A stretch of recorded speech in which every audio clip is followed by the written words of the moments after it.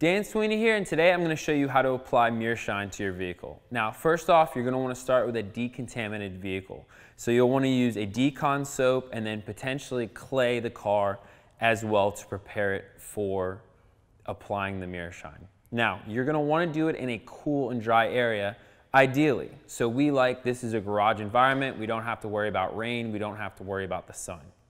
Next, you're going to want to shake the bottle before we use, and we have Ryan here demonstrating.